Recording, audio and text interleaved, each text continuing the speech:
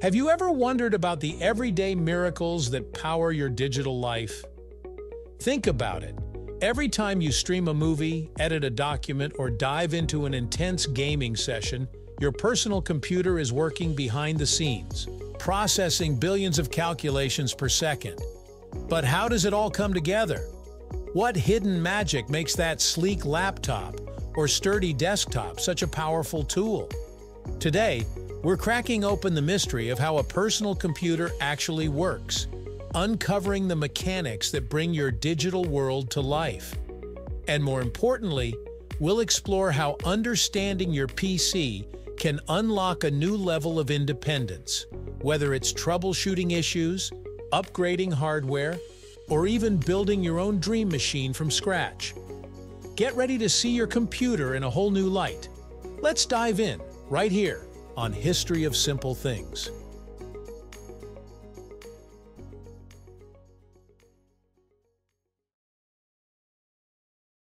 All right, so let's start with the brain of the operation, the CPU, or Central Processing Unit.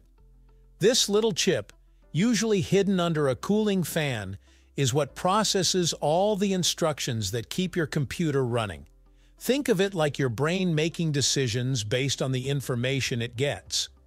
When you click on an app, type on your keyboard, or move your mouse, the CPU is the one interpreting those actions and executing commands at lightning-fast speeds. The faster the CPU, the quicker your tasks get done. Modern CPUs have multiple cores, which means they can handle several tasks at the same time, kind of like a multitasking pro. This is why a computer with more cores tends to perform better when running multiple programs at once.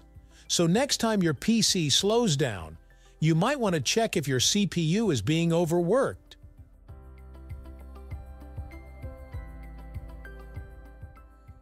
Now let's talk about memory, because without it, your computer wouldn't remember anything. But here's where it gets a little tricky. There are two main types of memory in your personal computer: RAM and storage. RAM, or random access memory, is like your computer's short-term memory. It holds data temporarily while your CPU is working on it.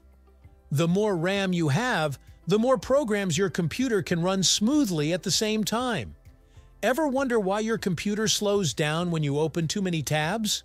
That's because your RAM is running out of space. On the other hand, storage is where your files, programs, and operating system live. Traditionally, computers used HDD or hard disk drives, which are mechanical and slower. But now, SSD or solid-state drives have taken over because they are much faster and more reliable. Upgrading from an HDD to an SSD is one of the best ways to speed up an older computer. Then, let's take a look at the motherboard. If the CPU is the brain, then the motherboard is the nervous system. It connects all the components together so they can communicate and work as one.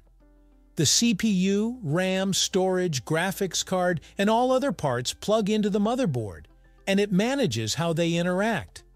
It also houses essential chips that control different functions, like audio, networking, and input-output ports. When choosing a motherboard, it's important to make sure it's compatible with your CPU and has enough slots for the upgrades you might want in the future. A good motherboard gives you flexibility, so if you ever decide to upgrade, you won't be limited by your hardware. Then there's come the exciting part, the visual. If you've ever played video games, edited videos, or worked with 3D design, you've probably heard about GPUs, or graphics processing units. The GPU is responsible for rendering everything you see on your screen.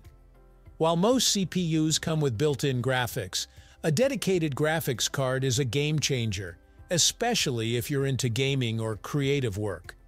Unlike CPUs, which focus on general tasks, GPUs are specialized in handling graphical data, making them much more efficient for tasks like video rendering, gaming, and even AI processing. If your computer struggles with graphics-heavy applications, upgrading your GPU might be the best solution. All this processing power generates heat, and that's where cooling comes in. Your computer has built-in fans, heat sinks, and sometimes even liquid cooling systems to keep the components from overheating. The CPU and GPU are the two biggest heat producers, which is why they have dedicated cooling solutions. If your computer is running hot, it might slow down or even shut down to protect itself. That's why it's important to clean out dust from your PC and make sure it has good airflow. Overheating can cause long-term damage, so don't ignore it. Now, hardware is just one part of the equation. Your operating system, Windows, macOS, or Linux, is what brings everything together. It acts as the interface between you and your hardware, allowing you to run programs, manage files, and customize your experience. The OS also handles security, making sure that viruses and malware don't mess up your system. Keeping your operating system updated is crucial, not just for new features, but for security patches that protect your data. Of course, a computer isn't just about what's inside, it's also about how you interact with it. Your keyboard, mouse, monitor, and even your printer are all peripherals that enhance your experience. Choosing the right peripherals can turn a basic computer setup into a powerhouse workstation tailored to your needs. Finally, let's talk about connectivity. Your computer is only as useful as the data it can access, and networking is what makes that possible. Whether through Wi-Fi or a wired Ethernet connection, your PC connects to the internet, allowing you to browse, stream, and communicate with the world. So, why does all of this matter? Well, the more you understand how your computer works, the more control you have over it. Instead of relying on tech support for every little issue, you can troubleshoot problems yourself. And there you have it, an inside look at how your personal computer works. Hopefully, this breakdown makes it easier for you to understand what's happening inside your machine and how you can take better care of it. Thank you for watching. If you have suggestions for our next video, feel free to share them in the comments below. We'll be sure to give you an acknowledgement for your contribution.